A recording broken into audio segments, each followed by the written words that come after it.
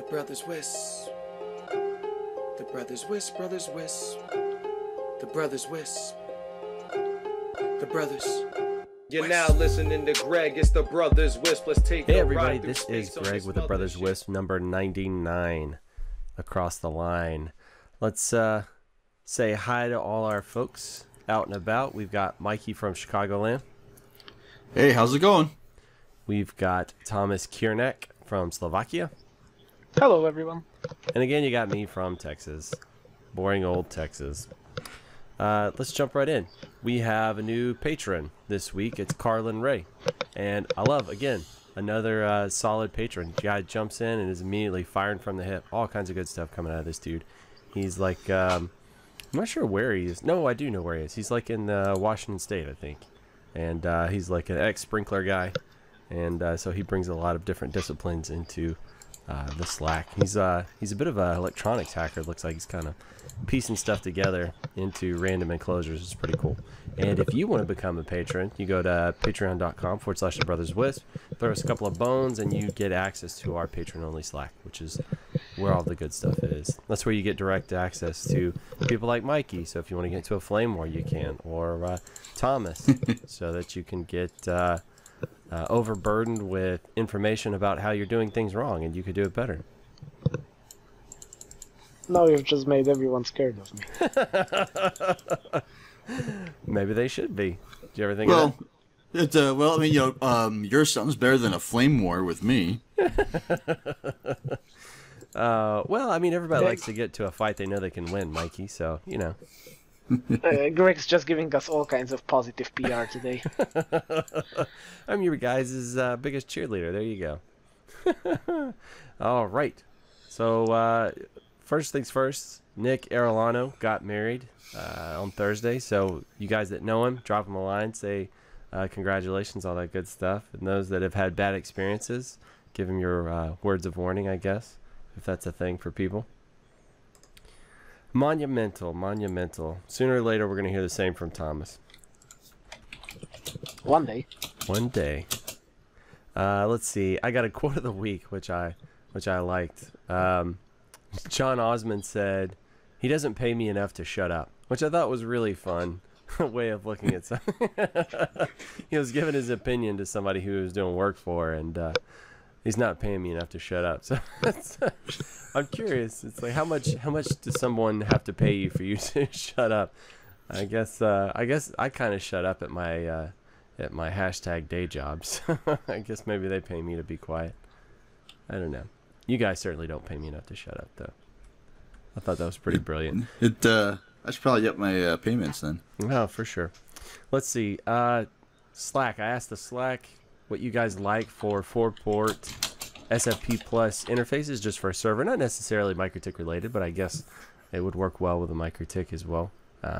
But you guys said the Intel, what is it, X710-DA4 was a good one. And my guy that's building up a server has purchased one, and I guess we'll give it a go and see how it do. I'm sure most of these, I mean, most Intel NICs are pretty much the same nowadays, right? Like the SFP plus ones. You guys have any experience with that? I haven't used the 710, but I've used quite a few of the 510 or 520s. It's a dual port, and they work. One annoying thing is that I think they have an Intel SFP lock, so you have to make sure that you get your optics coded for Intel or use DAX. Gotcha. Yeah, I recommended that he get the branded, or not necessarily branded, but the coded Intel SFPs just to make sure. And like if you're shopping it, I mean, a lot of people pick up their kit off Amazon, or if you're going to Fiberstore, I mean, it's the same NIC as everything else, just coded a little bit differently, right? Yeah. Yeah. Which I still don't understand the vendor lock-in when it's so easy for people to buy third-party NICs that are coded for anything else. Why bother? It's the certification, right? If you want to be 100% official and on all of the hardware compatibility lists, and you have to have that official certification and support, then you just have to shell out the money. Fair enough. Fair enough. I mean, I guess that makes sense, right? I mean, that's like Apple's approach, right? To their ecosystem. It's like, we make all of the hardware. You have to buy all of our stuff if you want it to be technically covered. And I mean, it totally makes sense, right? So it's a known quantity. Screw everybody. I'm looking for silver linings here. I can understand why they do it. Not just make a lot more money, which is another rationale for doing such things. To make fanboys feel better about themselves? I don't know. I like how, like with a Mikrotik, I don't think I've ever actually put a Mikrotik optic in a Mikrotik. I always use the Cisco coded stuff, and it works just fine. Let's see. Thomas, somebody was asking about, I think it was Jeremy in Perth, was asking about, he's going to be doing some broadband test project, so he's got to put some nodes out there. I guess that's a governmental regulation is what he was saying. You have to be able to prove your speeds, and so he wanted to have a small device that could do up to 1 gig. And I think, Thomas, you recommended the Pi4s, right? Mm-hmm. Have you done such projects? I think Justin Miller was talking about using Pi4s with NetXMS to actually do bandwidth tests and graph them, right? So I've done quite a few things in the past on this front, both in performance testing of various equipment as well as actual like production deploy of speed test nodes around large networks. And this used to be really hard before the Pi4, because Pi2 and Pi3, sadly, they had gigabit NICs, but they were connected over USB 2 interface. So really, from a Pi2 or a Pi3, the best you could get is about 200 megs due to the USB to Ethernet interface. So up to those 200 megs, Pi2 and Pi3 were great for like these little, out in the wild deployments and like multiple nodes around the network where you do speed testing from various sources to various destinations. But when you needed more than that, in the past, that used to be hard, because there was really no like small little SBC single board computer device. Talking about like 5 years ago, this was before even the Intel NUCs came around, right? NUCs, the NUCs. So before those, it was hard, and when the NUCs came out, those are still quite expensive if you need 50 of them to be scattered around the network in various conditions where they break due to temperature or just get destroyed by environment. But now with the Pi4, it's an amazing little device that can easily do a gigabit over iPerf. And the CPU is powerful enough, the Ethernet is actually on a PCI Express bus, so it will do full native gigabit, and it's just like, it simplified projects like these so much. It's, I definitely recommend it for anybody looking for little fully functional Linux nodes to scatter around various places and do various things like performance monitoring with it. It's a great tool. I can't really remember, what is a Pi4 retail for? It depends. There are multiple versions. There is 1, 2, and 4 gigs RAM version. And the cheapest one, the 1 gig RAM, is $35. Not bad at all. Of course, you have to get a cooler for it because the Pi4 runs a little bit hot, so you have to get a heatsink. You need some case, you need some power supply, and then an SD card to run it off. But I mean, altogether, it's like $65. Yeah, that's not bad at all. Especially if you've got governmental regulations and stuff like that. You know what popped in my head was, I was thinking about this. If you were, say you're a WISP and you've got these scattered throughout your networks and you want to do periodic tests. I remember he was saying that, they can't just do a test at 3 a.m. They actually have to do it, like at peak time, so they can give real reporting of what throughput could theoretically look like at a peak time for them, which I think is brilliant, right? Truth in advertising sort of thing there. But I was thinking, say you're running it on a network that's already got a decent bit of traffic, and you run this thing and you saturate the link. I mean, that seems like a bad idea, right? So if you completely saturate one of your backhauls, you're going to start getting packet loss. So This kind of tricky. adds a lot of complexity, right? Because now you have to do QoS even on link layer, right? For this to not affect your customers. So likely what you would do in this case, you would set up QoS properly and basically give the test the lowest priority possible. So you would just use it to saturate the link, but not to affect other traffic, and then you would measure actually the link itself rather than what the speed test is showing you to be able to see full capacity of the link. But then again, who knows what the regulations are requiring. Right. Because if the regulations are requiring to show you like single TCP stream throughput at a given time, then you will want that single TCP throughput to be the highest, which means it will affect other customers.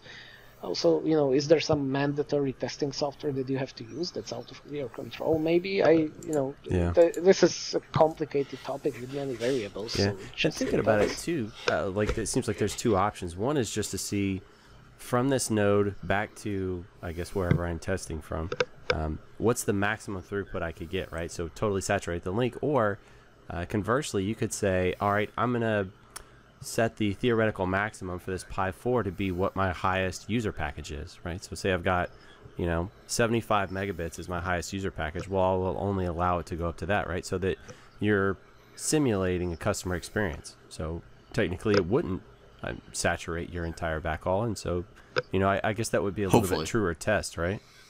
Oh yeah, like yeah. Hopefully one more customer on the network doesn't completely saturate the link, right? So that would be, I guess, more emulating the customer experience.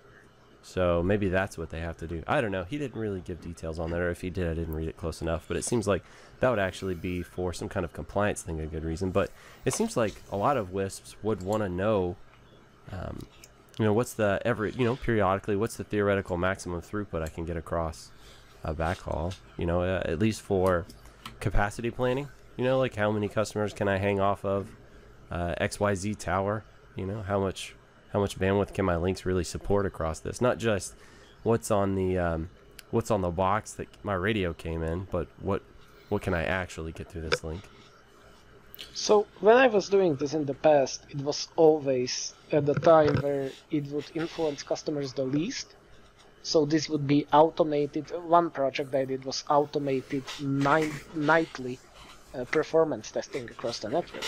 But this was, at really, I think it was like at 3:30 a.m. Because, from their graphs, that was the least utilized time of the network. And yeah, it would just run for, I think we were doing 30-second bursts across the network, collecting the results and reporting, graphing them. This was all using iPerf, Raspberries, and NetXMS, of course. So all the results were aggregated into NetXMS and graphed in NetXMS, and then there were dashboards and reports made out of this, of course, also in NetXMS. But this is very different from, doing it during prime time. That's a very different consideration. Yeah. Seems like in prime time you wouldn't want to try and test your entire link. Maybe the individual customer experience would be kind of the way to go with that.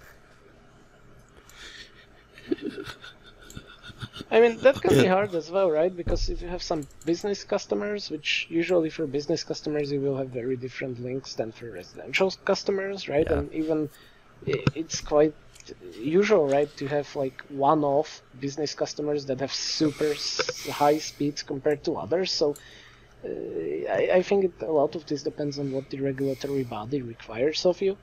Because if you have that one customer which is a 200 megabit link, which is on a dedicated point-to-point, wireless connection, and how will you test if that one is performing as it should? If you should be testing, during prime time, and the customer is actually utilizing that link, and that link is at capacity because it's a link dedicated to that customer, then for sure, a lot of variables, a lot of moving pieces there. Yet, so I was just looking at what the FCC requires for CAF2 Phase 2 projects, which are just being built now.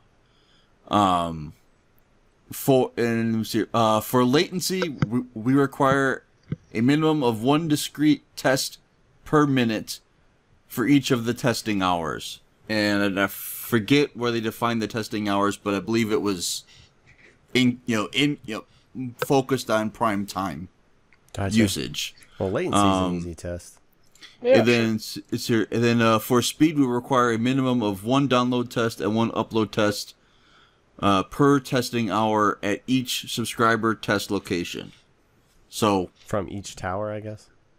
no, each subscriber. So each subscriber, you need to do a speed test once an hour. Wow. Nah, that's crazy. Yeah. Um, That's a lot of it, moving Honestly, pieces. I would say that's even stupid.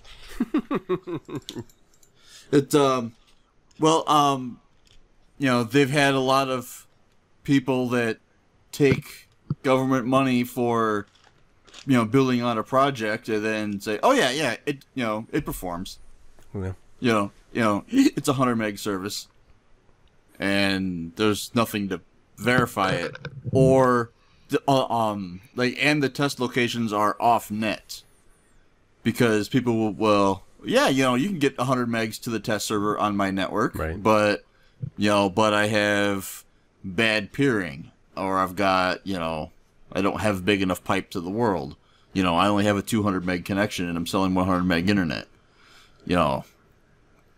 I get where they're just, trying to cut down on people doing fraud, and really, if you're getting a whole big pile of government money, there's no reason why you can't. I am not saying, don't verify if people are doing the right things, but this is mathematical.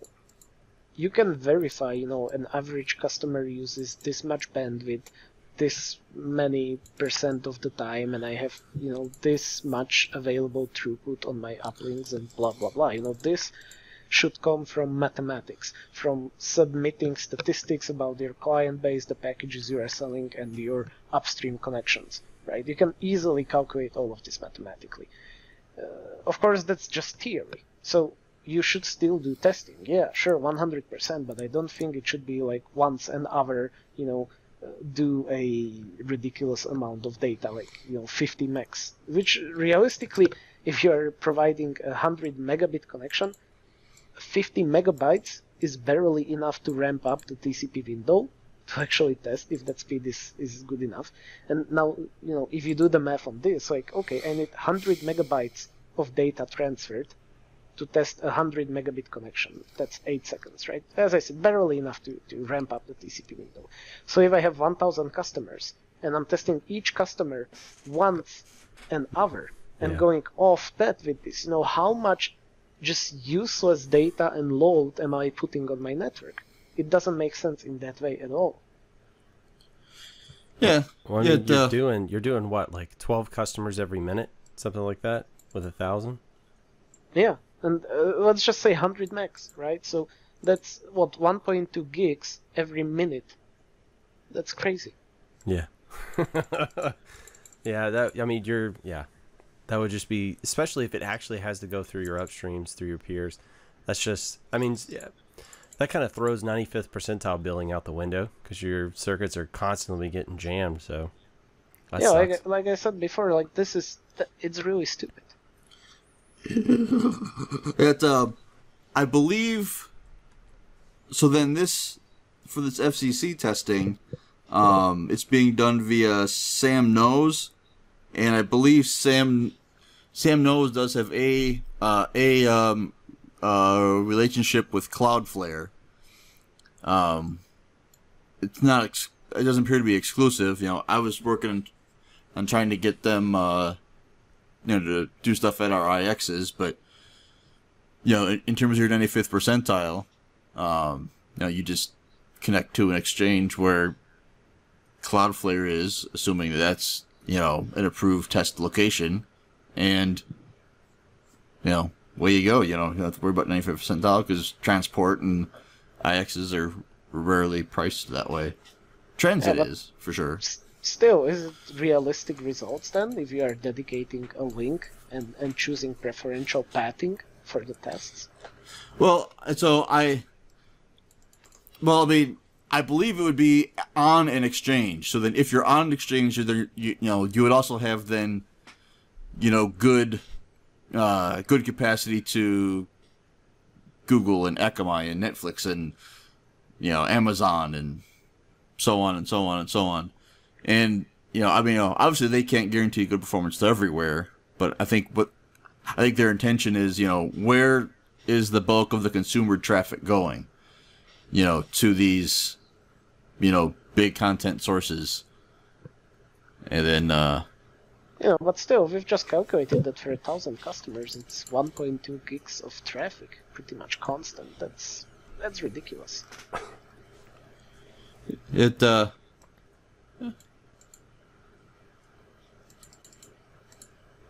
Yeah, doesn't seem super sustainable as you grow, right? Say your number gets up to 10,000 subscribers. That's gonna get hairy pretty quick. But now all that said, there could be more things in here that I have, because I just pulled up the document as we were talking about it, and it is a 38-page PDF.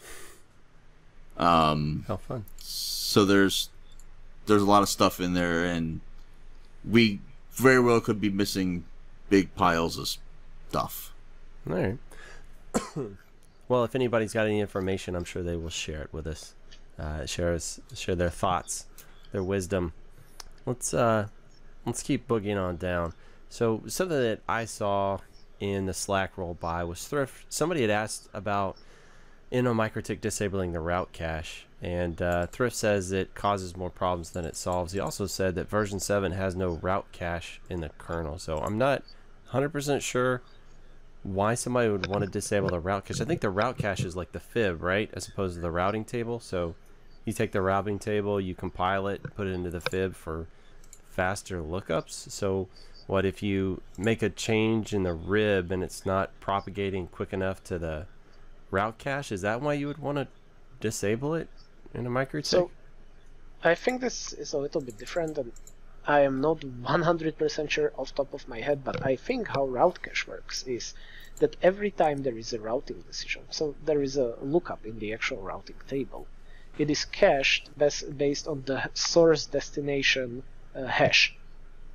So the source and the destination are hashed, the outgoing interface is looked up in the routing table, and that is cached.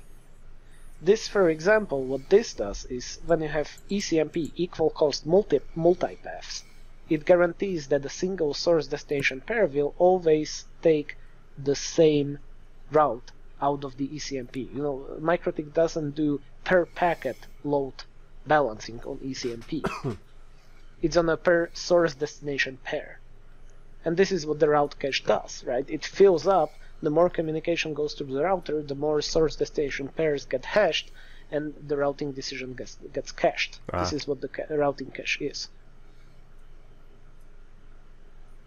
So disabling that, you would force a lookup to the routing table for every single packet.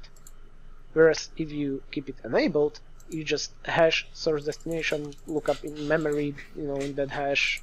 It's a much simpler because now you are just looking up data in a map, key value pair in hashes, and that's much faster than going to the entire routing table and looking up, in a routing table potentially if you've got full BGP peer, 500,000 or 600k routes. Can you imagine a situation where you'd want to disable it? I have never had to, and I don't know any use cases where you won't want that. So okay, for me personally, no. Whoever it was that was talking about it, I don't think elaborated on why they wanted to do that. It was just very curious to me that somebody was talking about disabling, so I thought I'd bring it up and see. I'm sure there's some crazy use case, maybe not crazy, but maybe there's some edge use case where it makes sense. I just don't know what it is. So speaking of Mikrotiks, last week. Real quick, I found I was going through that PDF more, and so it looks like it's not as crazy as we thought. The number of test locations that they require, I was mistaken. It is between 5 and 50 grant supported locations per service tier per state. So if you had, much more reasonable. you know, a 100 meg tier and a gig tier in one state, you know, between 10 and 100 customers, depending on how big you were. But it's about, you know, but it's focused on about 10%. That's not bad. Yeah, that's much more reasonable. Yeah, that seems scalable. So, let's see. Catching back up, there's a customer that owns a fiber network, and they're doing switching instead of like optical muxing on this fiber network, which is fine. They're using some really expensive kit, and I stuck a Mikrotik on there to be the interface for their management network to the rest of the world. And I got a call from them saying, hey, 2 days ago, the router locked up for some reason, and we had to reboot it, and it got going again. And then yesterday it locked up, and we rebooted it, and it doesn't seem to be working anymore. Can you go take a look at it? So I went up there late in the day, which is okay, because I stopped by the Mexican bakery that's near the data center, and I picked up some empanadas and some tacos. Man, they are like the filthiest tacos. It's so delicious. Anyway, I digress. So I got in there, and I plugged it in the Mikrotik, and I was trying to do Mac Telnet to it, and it wasn't showing up at all. I switched ports, and I could actually see it, but it wouldn't let me connect. So I had pre-configured a replacement, so I just slapped it in there. It was like a half AC squared. So I slapped that in there, turned it on, plugged my laptop in, exact same thing. I was like, what the hell's going on? So I unplug all the ports, and it works just fine. I'm in it.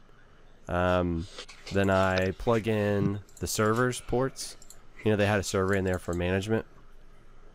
Works just fine. I plug in the kind of the WAN port. It's got 2 trunk ports, one to their management subnet, one, you know, it's like a VLAN to their management subnet, and then one that's their internet connection coming on over another VLAN. And the instant I plug that in, I lose all access to the Mikrotik. I unplug that port, it comes back. So I just left it in for about 5 minutes, and then unplugged it, connected back in, and sure enough, the Mikrotik told me that there was excessive broadcast multicast traffic, probably a loop. So I thought that was pretty killer. It was obviously overwhelming, because I mean, what is it? It's got like 4 processors on that thing, right? Or like dual hyper-threaded or something like that. So, and it's like 750 megahertz. So it's a decent little router. And it was obviously overloading all the CPUs, which is why I couldn't connect to it. I mean, it wouldn't even hand me an IP via DHCP while it was doing this thing. But it's still, as soon as I, you know, killed the port that actually had the loop on it, you know, it was still up and available, and I could look at the log, which I thought was pretty cool. It seems like in the past, like in the long ago with Mikrotik stuff, they would just crash, you know, when a situation like this would arise. And I guess there's some protection mechanisms in them now. So I know, like, too, if you BGP peer with a Mikrotik and it's got some kind of percentage of RAM that it must maintain, so the route table will load up to a point till it hits that, you know, small amount of RAM left over, and then it'll just stop loading, so that I guess the router doesn't completely tip over. And I guess they're doing some throttling on the CPU as well, so that it just doesn't completely crash, which I think is awesome. So it at least gave me some insight, even though it was a lower powered Mikrotik and it couldn't withstand the flavor of that magnitude. It still was there enough to show me some stuff in the logs, and then I could turn that over to the customer, because I didn't manage the rest of their network, just kind of a little bit there at the edge. And they were able to turn on spanning tree and rectify the issue, which was really nice. I just thought that was awesome, right? It was unresponsive. I couldn't actually connect to it, but it didn't completely die. So I thought that was pretty baller. That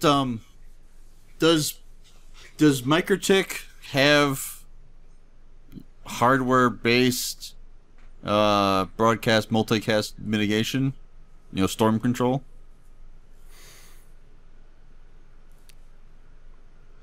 I think what, like the CRSs have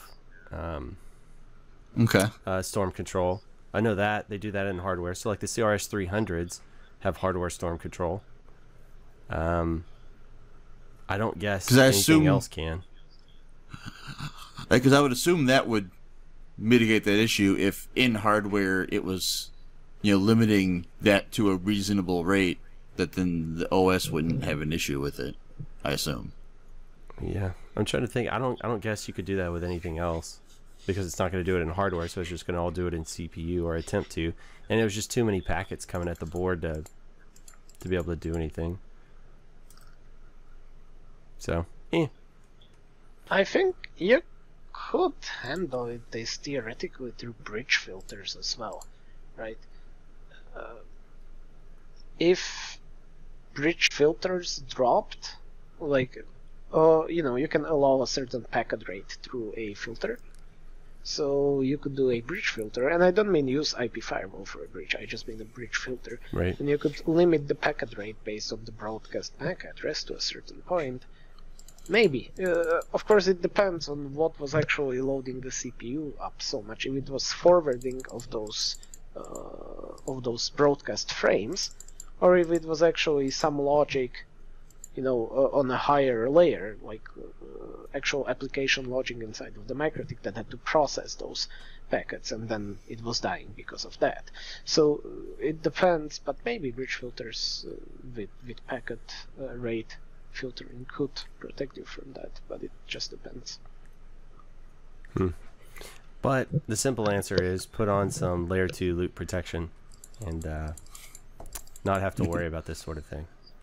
Yeah, it seems like this is the second podcast in a row where we have to tell people to use STP.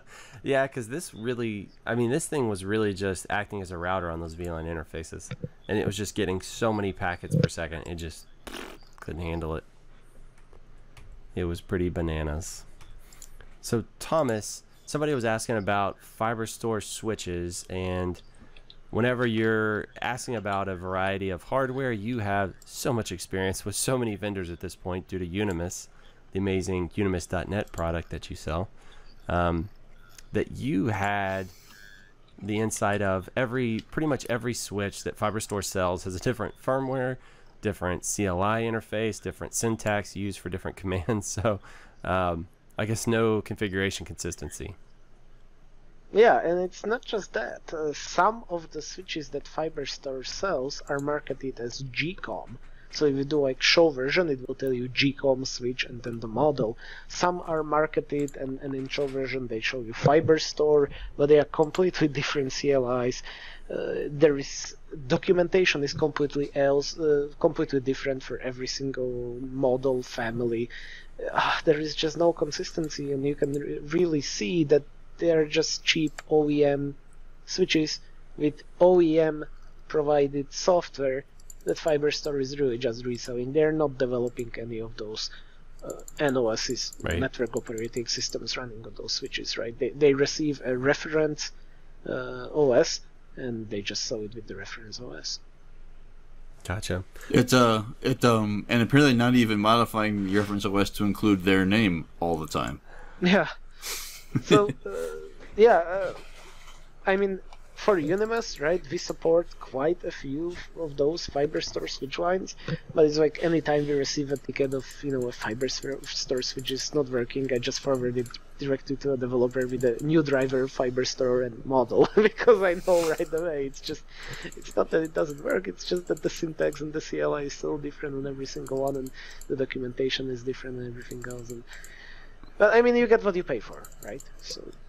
Gotcha. I wonder if there is a reason why all of these Fiberstore switches are so cheap. Well, I think at least a chunk of those Fiberstore switches are designed so that you can load in another operating system on them, right?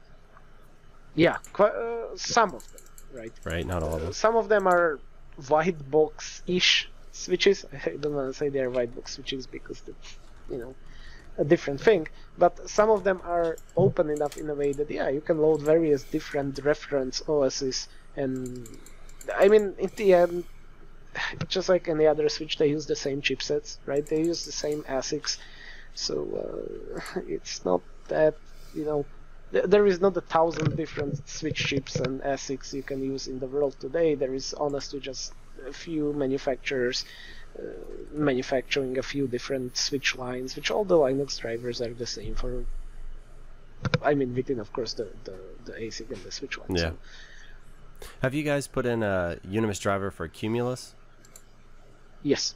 Gotcha. Have you run into it a lot? Actually, we had support for Cumulus 2 just about from beginning of Unimus, and then some customers ask even for Cumulus 3, so we have support for 2 and 3 because they have a bit of a different way of interacting with them. So yeah, it actually came from customer requests. Very nice. And Cumulus is a network operating system, the kind that you can load on, say, some of these Fiberstore switches. Not all of them, but some of them, right? Yeah. Yeah. It's basically just a Linux OS tailored or packaged for networking operations, right? So you get packages pre-installed there for most of your normal OS or NOS, network operating system required things. But yeah, it's just a Linux system like any other. Very nice. I've never touched it, but I assume it's probably got some market share due to the white box stuff that's starting to become more and more available. Also, it's support, right? When it's a Linux network operating system, but it actually comes with training, support, and documentation directly from Cumulus, and that's usually a big reason why people buy it. Nice. So let's see, Carlan. Go ahead. I'll say it as a tangent off of the Cumulus comment. Have either of you looked at this Arcus company? I think I posted it in Slack, maybe. It's something that I saw from Kevin Myers posted on, I think it was on Facebook, maybe. It runs on Oni white box switches. They built everything from the ground up, and they support separating the control plane from the forwarding plane, such that you run the heavy stuff on a physical box on a cloud server somewhere, on a VM on your network, to do all the BGP heavy lifting and things like that, and then they just push it from there into whatever the switch supports. I mean, it's kind of like the open flow model, right?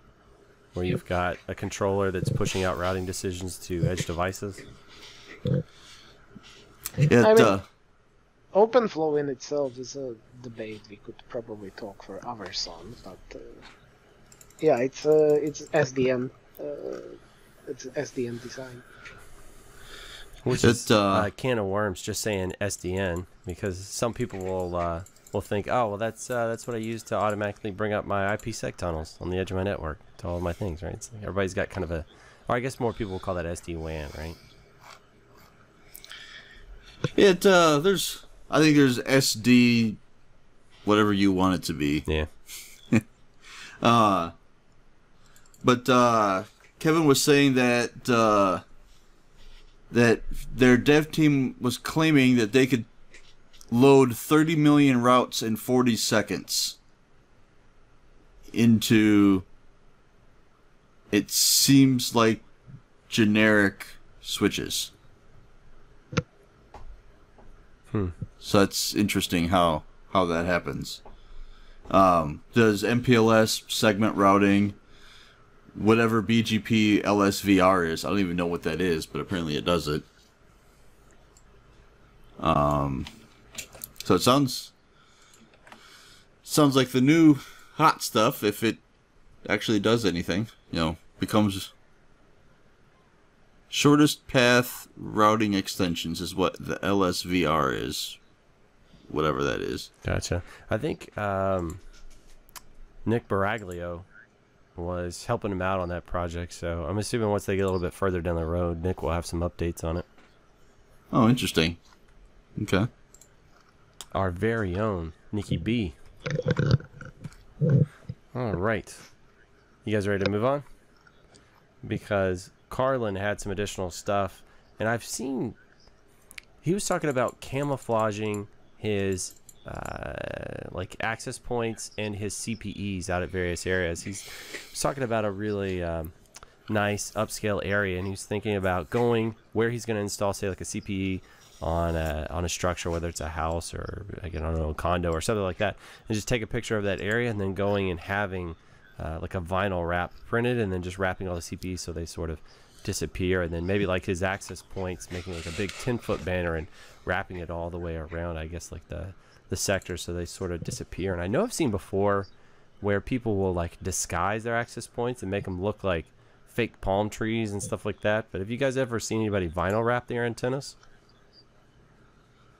Not that I know of.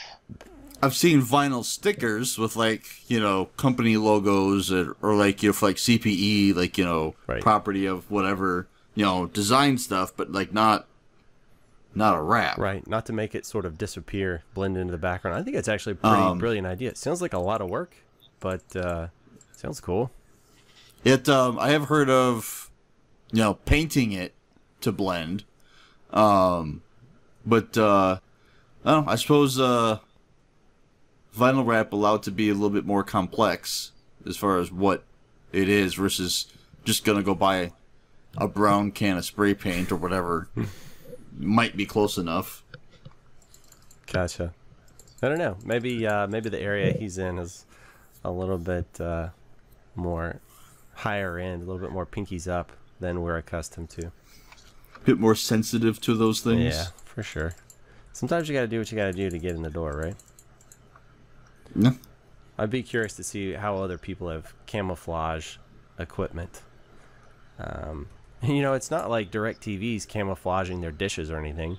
Yeah, big giant gray monstrosities on the side of a building. So I don't know. It is what it is. Let's see. Matt Whiteley was let me reel back. Carlan was talking about YED software for graphing, for building his diagrams of his networks and stuff, and he was showing how, you know, you can have a bunch of different little pieces in there, and then it's got some kind of auto spacing features in there, so everything will just kind of magically space out really cool, and then you can build a little bit more than have it space again, which I think is pretty cool. I've never tried really anything other than Visio because I'm lazy and I know it and I can whip stuff up really fast. And then Matt Whiteley was nice enough to send Visio Cafe link, which is just a bunch of free stencils to make your stuff look really pretty. You know, I've seen some people make some really pretty Visio diagrams that they present to customers and stuff like that. And all of mine are very utilitarian, very functional. They are not aesthetically pleasing by any means, but they are extremely functional. So what do you guys generally do if you're gonna, I think we've maybe covered this before, but it comes up enough to where I'd be curious to see what you guys use, because I can't remember. I suck at documentation, so I usually don't do it. If I do anything, it's once or twice a year I might draw something up in Visio, Gotcha. but that's about it. Well, I think in pictures, so if I don't have a diagram, it's extremely hard for me to build stuff. That's just I've personally been using YAP for years now, okay. but not for like network diagrams, mostly for process diagrams or flow charts or Gotcha. Logical diagrams. For network diagrams, I usually go to Visio as well. Gotcha. But like Viad is amazing for complex charts. Very cool. Not for diagrams, at least not for me. You know, I heard somebody say about how expensive Visio was, and it just wasn't manageable for them in their price range, which I think is interesting because I purchased my copy of Visio, the license anyway, off of eBay. Apparently there's a system in the UK where you can reclaim licenses, and it's legal, you know, if like the machine's being destroyed or something like that. So you can get them for, I think I picked up my Visio license for like $30 or something like that. So it's a pittance. So it's really accessible to anybody who thinks they can't afford Visio. If you want Visio, it's pretty darn cheap. Also, honestly, for anybody that's not doing this, there is Maps, Microsoft Action Pack, that gives you pretty much everything for like $500 a year. And so for anyone that's not doing Maps, just do yourself a favor and go and do Maps. You will get like 10 licenses of Windows 10. There is 5 licenses of Windows Server. There is licenses of Office and like everything else.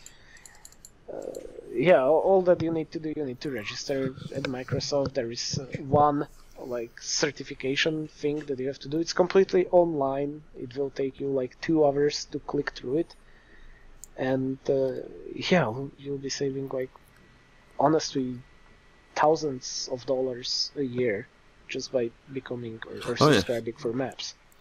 Microselection.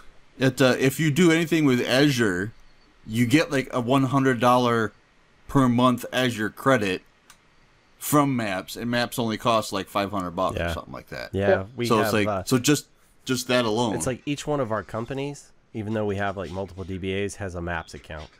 So there's interesting ways of getting lots of licenses for those things. Let's see. So moving on, there's the Ubiquiti Unify Flex HD access point that just came out. You guys see that thing?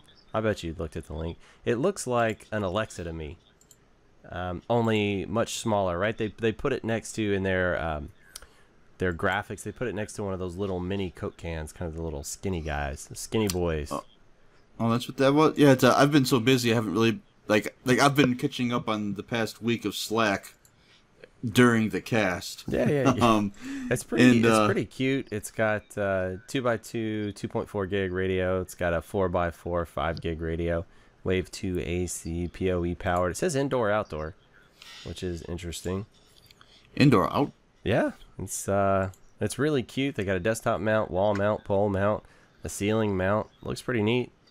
And I think you can use it as a slides into their mesh system or whatever. So it can be a mesh AP. And then I was looking at their documentation. They have the Unified Dream Machine Pro. It's kind of hinted in there. And I was like, what the heck is that? And that's like another Alexa looking dude, right? It's kind of an all-in-one router sort of thing, I think. Yeah, it looks like they just took like one of their switch chassis and... I don't know. I think I've posted like an FCC compliance thing for it. Well, the Dream Pro, I think, looks like a coffee can. But like, like a pretty sleek white one. Yeah. That's got like a bunch of radios and some horsepower in there under the hood. So I think it's supposed to be kind of like a home router / Wi-Fi thing. I'm not sure if it actually acts as a router or if it's just a Wi-Fi access point. But it's interesting. Another Ubiquiti product, pop it out in a quarter. Really cute looking little guy. Yeah, I'm on the newsletter now, watching their their animation. I see it, outside, all kinds of stuff. But what's interesting is that like they had it sitting on a table in the middle of a room. I'm like, so then how does it get power? Yeah. Let's see. If I click the buy it now button, they're saying they're about $180 a piece, which is not inexpensive. Yeah, that's expensive. Yeah. Compare that. Because the AC light is what, like $90, $80, something like that. Well, I'm holding one of these monster audiences I got from ISP Supplies distro over there. I still haven't opened the box, mind you, but this guy retails for about 160-ish, I think, right in that same neighborhood, and he's got a lot more kick than that does. So it's just as a full-feature Mikrotik. Do what now? And it's a full-featured Mikrotik. It is full-feature set of router OS. And it's got the I guess the additional 5 gigahertz radio made for connecting to another one of these audiences or another device somewhere else to kind of bridge it into the network. So it's got more kick and more radios for a little bit less price. Although I guess the Flex HD is smaller and cuter looking. This audience it's outdoor. A little bit bigger. Yeah, and the outdoor, or the audience is not outdoor. It's just an indoor AP. So so now who is the target customer for this? Because it's like they show it in all these like sexy type applications, but usually business doesn't like it wants something reasonable, but but then on the other side they have their Amplify, which is supposed to be the sexy chic in home platform. Gotcha. Well, maybe so where the hell is it supposed to go? I don't know, man. Maybe this is going to be targeted more at business as opposed to home users. Although I don't know, man. It looks like, from the design, it looks like they would be targeting home users just as well. I mean, I guess the idea of it being kind of a meshing device, so you can throw it in there and it'll automatically mesh and pick up. So it would be really cute for a home user just to pay $180 and drop one in somewhere, and it'll magically connect back to the rest of their network. I guess that's kind of a sexy concept. But if home's the target, then they have Amplify, which is a home product and has meshing, and it's prettier. I don't know, man. This thing's pretty cool looking, I guess. But or is it Ubiquity ADD, where somebody else got an idea and it was just rushed through without thinking about how it would actually be used? I have no would idea. never do that at Ubiquity. like this stupid dream machine that can't. It's a great box, except you can't adopt it to a regular Unify controller. Oh, interesting. It has to be self-contained. Interesting. It's like, well, because it's like it's a great Unify box. It has an access point and a switch and all kinds of stuff all in one little box. But you must use the integrated cloud, Unify controller. Can't use one of yours. So like, it's like, well, that's Ubiquity for you. So it's like, well, what are you gonna do with that? It's a standalone device there, huh? Oh well.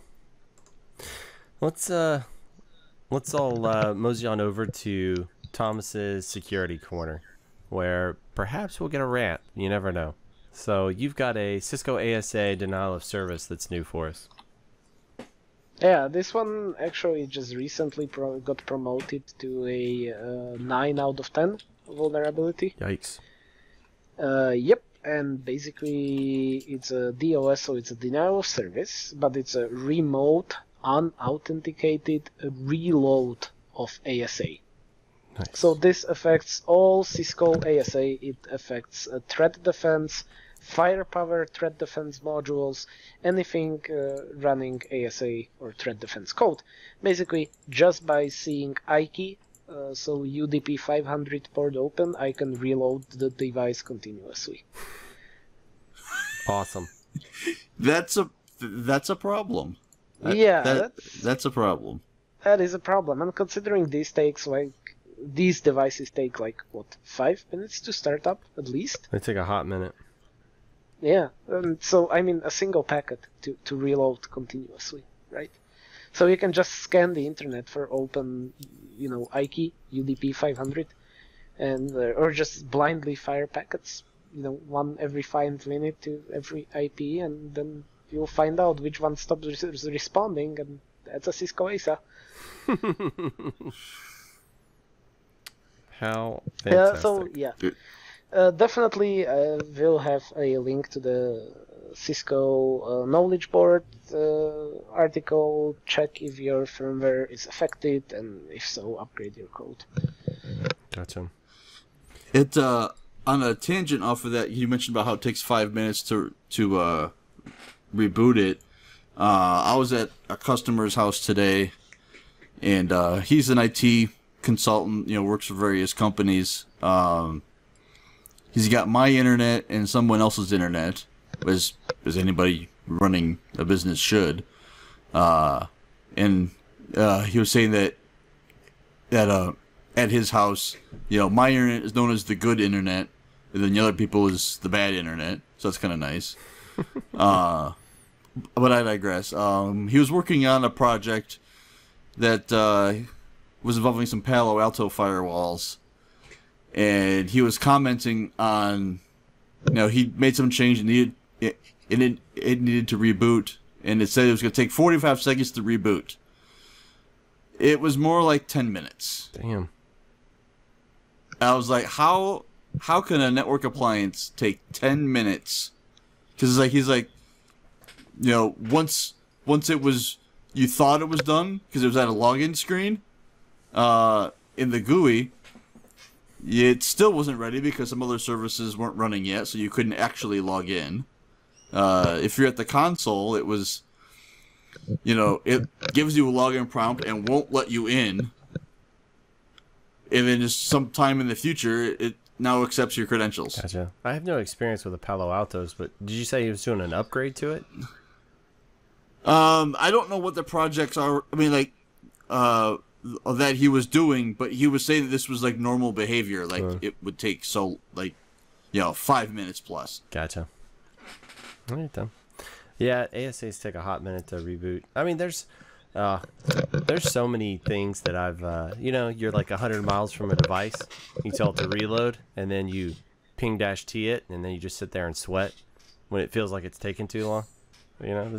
That's happened to me so many times. Where a chassis, and it always feels longer when God. you're just waiting for it and staring at the screen. Forever. Yeah, sometimes you just have to get up and walk away for a second, and then or you haven't rebooted a chassis in 3 years, and you're like, I don't know about this. Let's see what happens. Ugh. Let's see if we are paying out the SOIs today or not. Am I gonna have a good day or a bad day? Here we go. Let's roll the dice, boys. Good times. I too like to live dangerously. Exactly. I too like to live dangerously. I guess on a tangent of a tangent, because we never go down that rabbit hole. I was, at that customer today. Saw pop up on his Slack, from one of the companies he showed me. Apparently, somebody there got a tattoo of Project Breadwinner, and I'm like, what the heck is this? So, I look it up. Apparently, somebody has made a gaming toaster. I don't quite know what it is. I see toast that has green lights on it, and it's. So this it was from Razer, a company that's making gaming peripherals, mice, keyboards, etc. And it was a April Fool's prank, or publicity stunt for April 1st. But somebody has gone and gotten a tattoo of it. Nice. I was like, what is going on? But then I see a PC Gamer article from May 1st saying that this toaster is actually going to be a real thing. It was April Fool's joke. Now it's going to be a real thing. There you go. I was like, what in the... I could make that happen. I got... No, I mean, you've got to have your branded, Razer branded toast, right? For sure, man. Wouldn't be a complete gamer breakfast without it. In a million years ago in a different life, I made a mini ITX PC into a Lincoln log cabin, and I got in a newspaper. It was pretty awesome. I'm gonna look for this now, Greg. Yeah, I was actually on the front page of the circuit section of the New York Times. Oh, you made a real newspaper. Yeah, a real one. That was a long time ago. March 3rd, 2003. Yeah, I used to do a lot of modifications. I made a tower, and I covered it in AstroTurf, and it was like golf theme sort of. And I put a golf ball launcher in there, so you would load a bunch of balls in, and they would fire out, and then you could chip into the front of it, and it would get it and shoot it back at you. It was like a little putting thing. I got into a European magazine with. I used to do all kinds of dumb stuff. Oh, back when I was young and dumb and beautiful. I sort of had hair back then, not really though. Let's see. So let's talk about the Windows NTLM domain takeover. What's the story on that, bruh? Alright, so back to the security corner. Yeah, this one is nasty. So, Windows NTLM is a authentication protocol for Windows that's been deprecated and marked as, obsolete years and years ago and replaced by Kerberos. But surprise, surprise, in Windows 10 and Windows Server 16 and Windows Server 19, it's still a thing. So there is a NTLM authentication protocol vulnerability that allows the attacker to take over the entire domain. Interesting. And I'll just give you a second to let that sink in, because that is ridiculous. So simply by having communication to a domain controller, you can take over the entire Active Directory. Mm-hmm. How wonderful is that? That's crazy, because it's the article saying that Kerberos has been the preferred method since Windows 2000. So I mean that's a minute ago.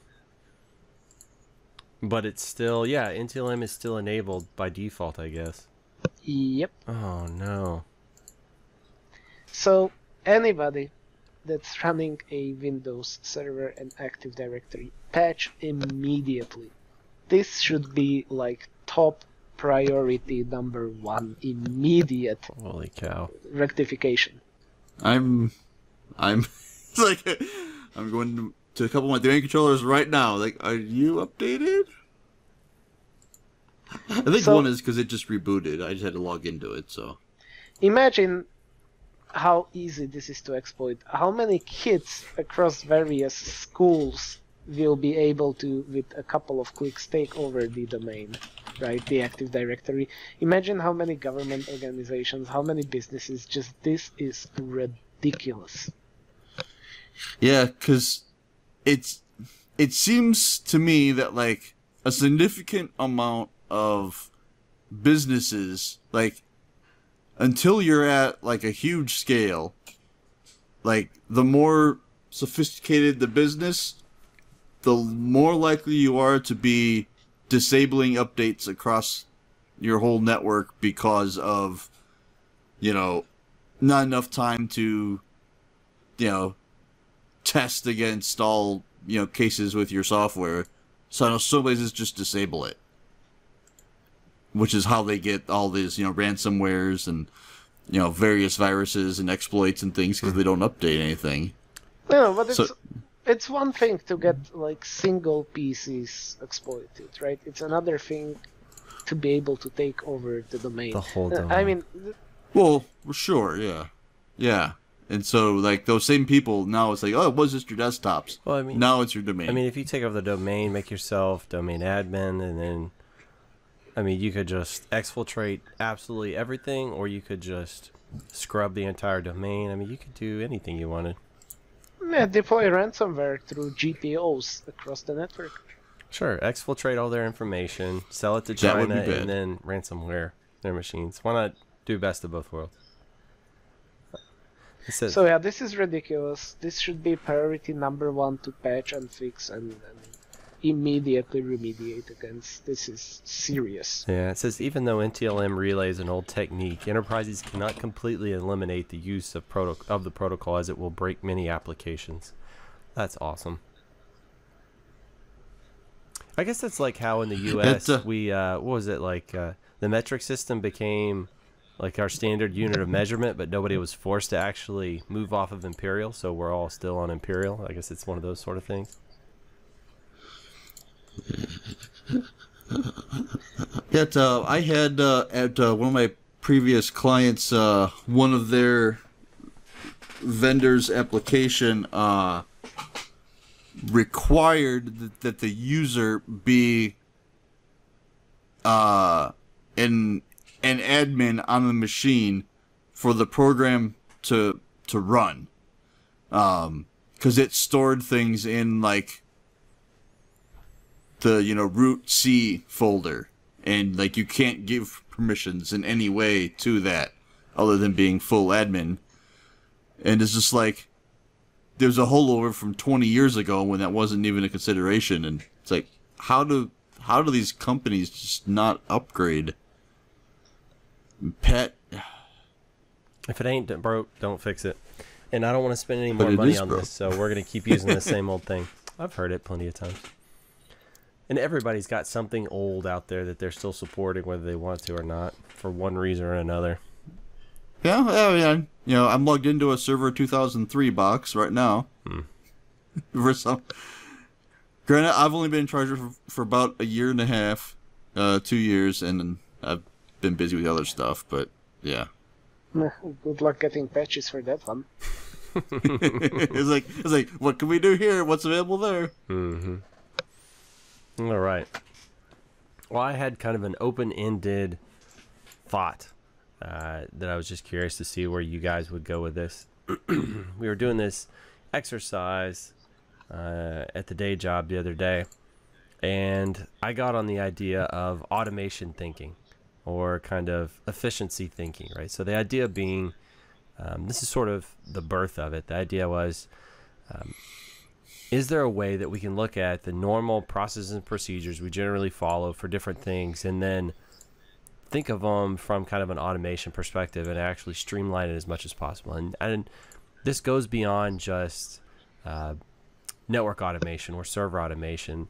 Case in point, we were talking about, say, we get a call for hands and eyes at a data center, which is really common, right? So somebody will say, hey, call me, go in front of my rack and call me. I'm going to walk you through some stuff, right? So whatever it might be moving a cable from point A to point B. It might be looking at a server. It might be somebody's like lost access to a server, or they think a drive's failed or something like that, and they just need eyes on it, right? So generally what we do is we go up there and we play a game of telephone where we look at it, we just relay information back and forth, and we're just talking about it. So the idea being, what if you could put like a GoPro on the tech's chest as they stand in front of the cabinet, and that would stream straight back to the customer, right? So they actually see exactly what you're seeing. They can walk you through as you're moving your hands. So to me, that's like that's maybe cutting down a 15-minute interaction down to, say, a minute or 2 minutes, right? It's kind of that automation efficiency thinking. How can I streamline this procedure, right? And that's a human physical interaction. That's not something in a server or something on a piece of equipment. So I thought that was really interesting. But how do you come up with those ideas? I found that if I was already able to come up with these ideas, I would have, right? So it's like it's just like, how oh man, I almost went some crazy place with a really funny joke that I would have to edit out, so I'm not going to say that. But if why is it that before I go to bed every night I have to turn the light switch off and on it 3 times in every room? If I had somebody come in from the outside and look at that and say, you know what, maybe you need some mental help and you won't have to do that, right? But so the idea I came up with was kind of like an efficiency czar or an automation czar, somebody that would come in from the outside. Maybe they wouldn't even have to be super technical, but just look at things you do on a normal basis and say, well, maybe you could do this, maybe you could do that. This was sort of born from the idea of what do you call it, rubber ducky debugging, right? Where maybe you just talk to somebody who's not technical and you walk them through a process you're about to do. Like I'm walking through, this is how I think I should do this thing. And sometimes they can give you insights that you would have never expected. Like I've come up with some really convoluted ways of accomplishing a task. And when I told it to just a layperson, they were like, well, why don't you just do this simple thing? And the answer is because I wouldn't get to do all these complicated things, and that would be so much simpler and more reliable. Of course, why would I do it that way? And so there's just something about that, having an outside perspective look in at things, that I think it can be so invaluable in kind of automation thinking. I was just curious if you guys do things, right? So like in the digital world, if you do something more than like 5 times, you could probably automate it, right? If it's the exact same menial task over and over.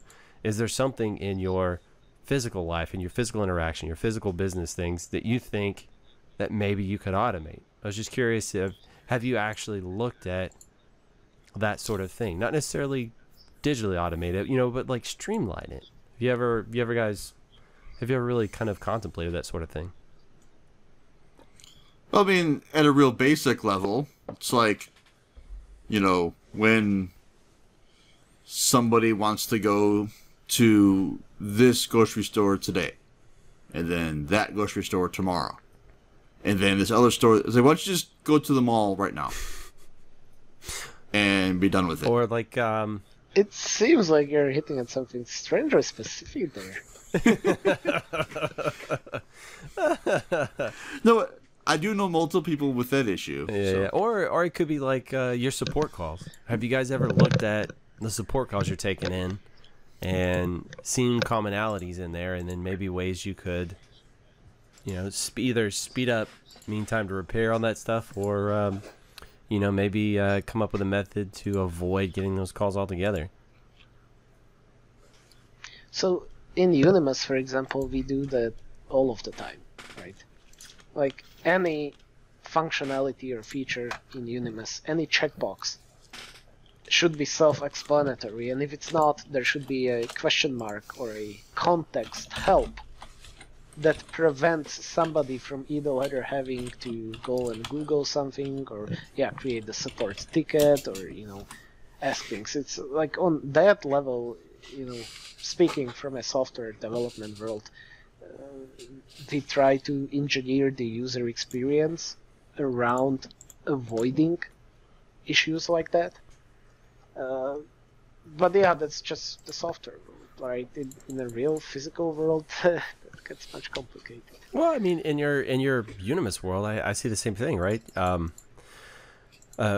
Unimus going out to devices, say just one aspect of it is going out and backing up devices. You know, if you had to manually do that, that would be ridiculous, right? And then say also the diffing mechanism, right, where it'll take multiple backups and you can compare what's changed, right? There's a physical thing that is a pain in the butt to have to do, and if it was a manual process, people would probably be less inclined to use it. And now you've automated it, and it's super simple, right? And so it's just, you just keep iterating on what's a manual process people are using, or what's something manual they have to do in this, and how do we automate that, right? So it's, I mean, it seems very logical to me in software. It's just, it's funny how in our real life we don't always think about those sort of things. You know, like how what is it, like FedEx or UPS decided, that they will calculate routes based on left turns, so the drivers can take, or rather right turns, so they can take as many right turns as possible, because they're probably not going to have to sit at a stoplight and wait for that left turn if they just take a right turn. And so it's interesting solutions to common problems that we're probably nose blind to. Like when your gym socks stink really bad and they're sitting next to you for an hour, you don't smell them anymore, they kind of go away, right? And I think we just get callous to those common tasks we have to do all the time, right? The keeping the lights on stuff, the human interaction piece. Maybe it's that I just am super antisocial and I don't want to deal with humans anymore, but it could just be that I'm trying to be efficient. Take your pick which one it is. Oh, it's like, getting out of the habitual stuff is important. You have to, you just have to, instead of being on autopilot, you have to think about what you are doing, and like constant optimization and constant avoidance of bottlenecks is really important. Yeah. So what I've decided to do is take somebody who's clever. They don't necessarily have to be technically inclined.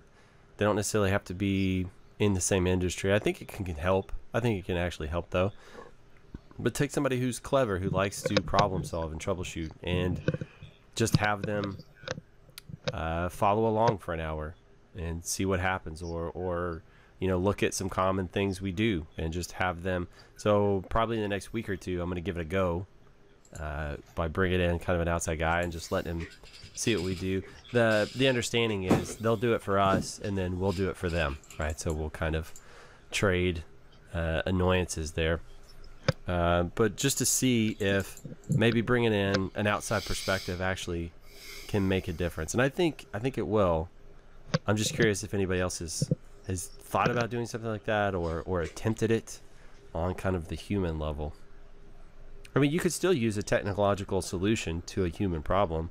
I'm just curious if people have sort of, well, I mean, a factory. Yeah, just replace all the humans. Yeah, right? with robots. Yeah, it's just thinking, it's like, that kind of killed the automotive industry, didn't it? All the workers there. But I don't know. I think, automation thinking is what I'm going to try and do. And it's I guess it's also efficiency. Like if you ever read the book Cheaper by the Dozen, the parents in that book were efficiency experts. So they'd go into like a factory and they'd basically say, bring me the laziest guy you got, that you haven't fired, because he actually gets his job done.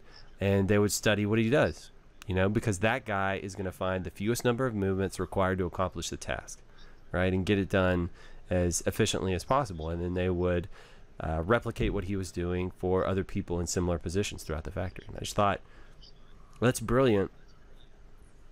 Why don't people do more of that kind of thing in their day-to-day, you know, because I guess probably most of the people listening here aren't in giant Fortune 500 companies, you know, or Fortune 100 companies, where they're just a tiny little cog in a big giant machine.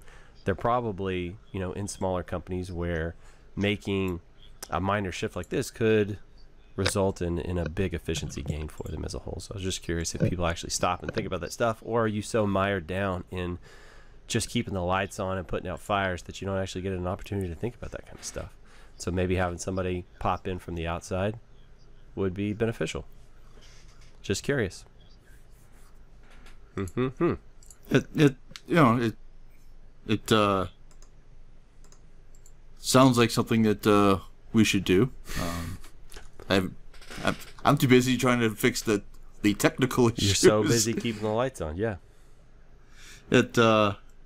And reading about your log cabin PC and I think I've got another one on miniitx.com. There's like I made one for my Aunt Hager one time. Yep. I was looking at that one too. It's a little wooden box thing. That's interesting. Yeah, with a big giant CD-ROM drive in it. Good.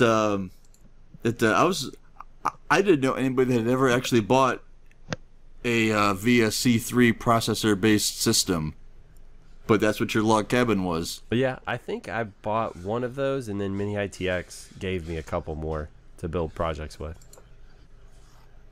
The MiniITX peeps. So there you go. I used to do a lot of dumb stuff back in the day. So Mikey, WISPAPALOOZA is upon us. You're excited. You're hyped. You're tingling with anticipation. Yes, and that's a good thing to be tingling with when talking about Vegas.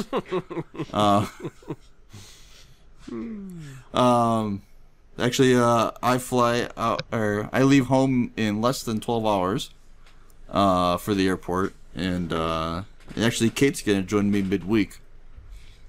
So that'll be fun. We got Tommy manning the cameras, or camera. Yeah, T-Cent's going to be out there. You're going to be out there.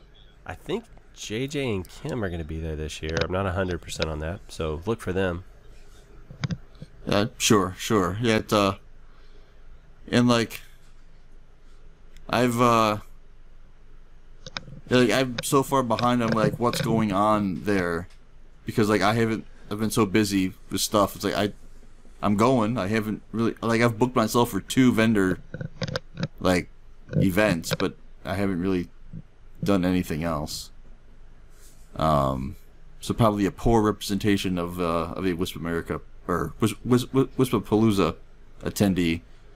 I know we shared a couple articles on social media, Facebook and Twitter, that WISP had made some blog posts last year about, you know, maximizing your experience of the show. So I saw there's a new WISPAPALOOZA app that people are saying it's got a lot of good info on it, right? Yeah, 'cause I stopped using the Groupio app that they had before because it was just a pile of crap. It would just randomly close. It wouldn't save. It wouldn't search. It would just randomly not function at a basic level. Gotcha. So I just stopped trying. I think so. Of fun stuff to go check out. I think ISP Supplies is doing a buy sells thing, like, you know, like an after hours thing. Who else is doing an after hours thing? I know Sonar, Cambium. Is Mimosa doing one this year? I don't know. I don't think Mimosa is doing much since they have been bought or sold.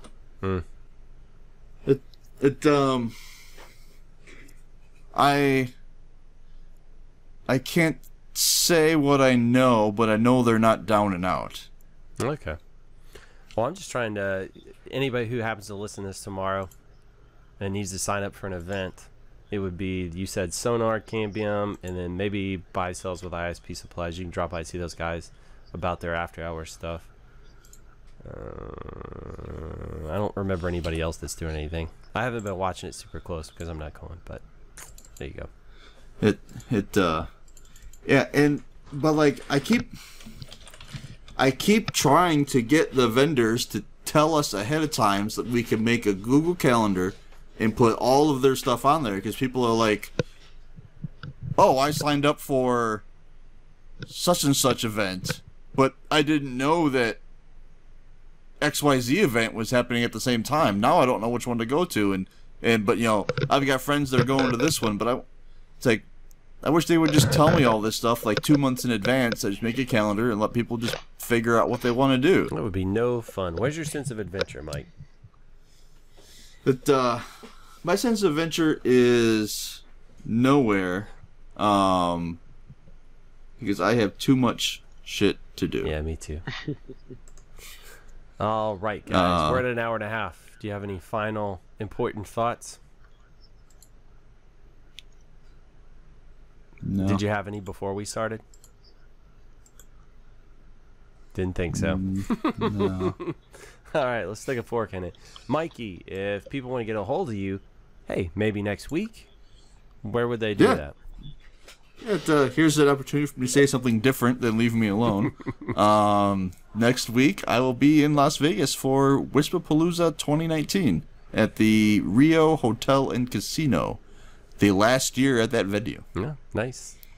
So go out there, find Mikey, shake his hand, kick him in the junk, whichever you prefer. He's open to anything. He's equal opportunity.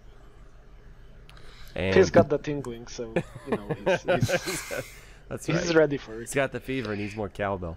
Thomas, if people want to get a hold of you, how do they go about doing that? So sadly, not at WISPAPALOOZA this year due to just absolute lack of time. Next year, I promise. But yeah, I'm as usual. Just Google for me. I'm very easy to find, and the easiest is unimus.net. Just go there. We have live chat. If you need me, ask for me. I'll be there. Excellent, excellent. Maybe next year, if you're too busy, you can have a surrogate go out there and do it for you. That way, you don't have to worry about it.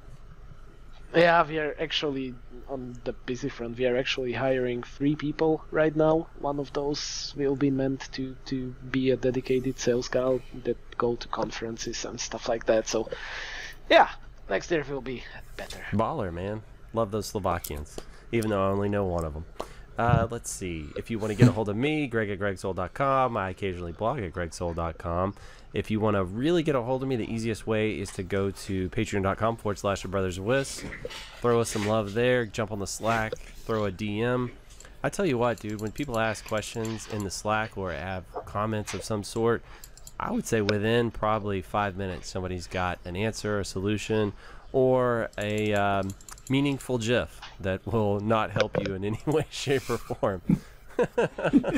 Case in point, the other day, one of my guys threw a loop in the little local network there. It didn't actually affect anything. It just brought the switch down because he was building up a device and somehow bridged it into the Wi-Fi and then background. Anyway, he sent me a picture of this big fat cat staring at a bowl of Fruit Loops, and it said, "Brother, may I have some loops?" And I've got to use that a couple of times now. So it's the gift that keeps on giving.